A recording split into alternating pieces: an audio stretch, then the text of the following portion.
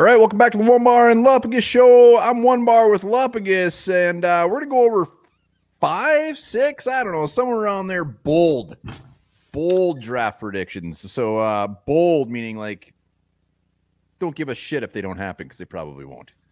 Yeah, I mean, you got to do bold predictions. If you guys remember, No Lupagus was found last night. He gave his 10 bold predictions, so check out that video. You got to remember to see that. So, yeah, it's draft day eve. Draft day, I'm not sure when the hell this is going to be aired, but we're just hours away from the NFL draft. So, we don't know. 5, 6, we can't count right now. Our minds are a mess. Yeah, I got 3. We want to see your bold predictions below. And bold, pull out those balls.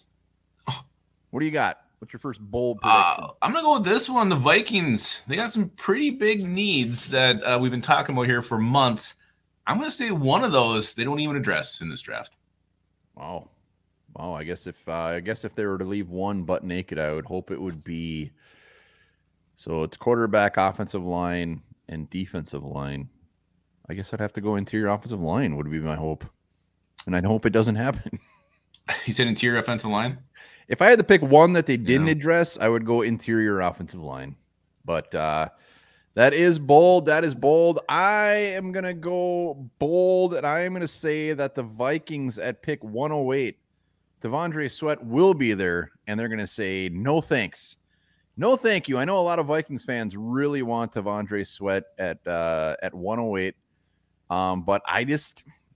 I again, it'd be surprised if they didn't, but I think they might just be thinking like, McKinley Jackson's, that big boy from Northern Iowa, Auburn's got that. I mean, there's a lot of guys there. Dwayne Carter, guys, defensive line that maybe just don't have so many question marks around them. Maybe play it a little bit safe.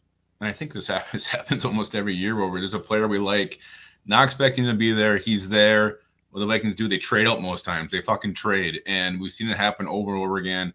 Makes us pull our hair out, pull our pubes out, and yeah, it could definitely happen with Devondre Sweat. I could see it happening. I'd be mad, I'd be upset, but I don't even think it's really that bold. Like, I think they will pass on him with both their 4th-round picks. It's gonna be very interesting to see where Sweat goes, but I put it on there because we all love Devondre Sweat. Yeah, I think it's safe to say all Vikings fans love Devondre Sweat. I'm gonna go with another one here. I'm gonna say Vikings use three draft picks at the same position. Dun, dun, dun, dun. Yeah, I would love for that to happen. Mostly, there's defensive line. Well, this might not be bold either because it could happen on the O-line. It could happen on the D-line. Hell, the way the draft goes, maybe you get 3 wide receivers. I don't know. Sometimes you got to take the best players who fall to you, and the receiver class is deep.